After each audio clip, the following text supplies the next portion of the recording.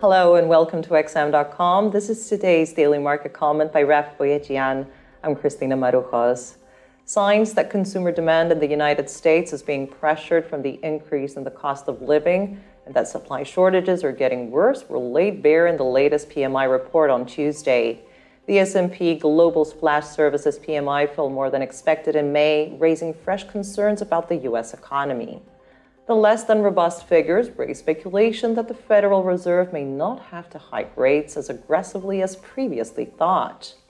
The minutes of the Fed's May policy meeting, due later today, will likely reinforce the view that additional 50 basis point rate hikes will be needed in the next two meetings, but the rate path after that becomes a lot more foggier. In the meantime, however, the growing doubts about the strength of the U.S. economy have dented expectations about year-end rate hikes.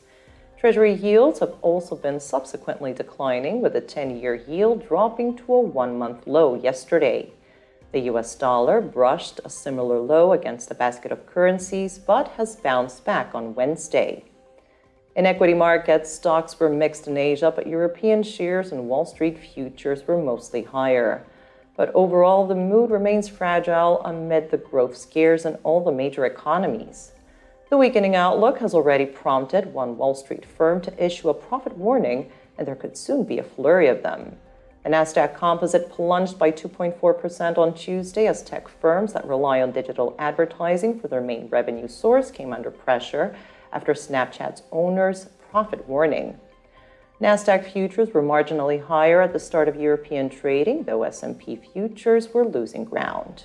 It was a similarly mixed picture in the currency markets as the dollar's revival paired earlier gains for the pound and Kiwi. The New Zealand dollar surged after the Reserve Bank of New Zealand went ahead with the expected 50 basis point rate hike, but indicated that it may have to get even more aggressive in its fight against inflation.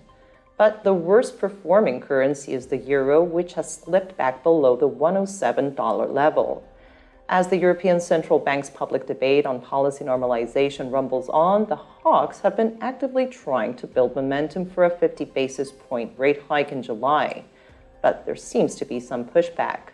President Lagarde has hinted that she sees rates slightly above zero by September.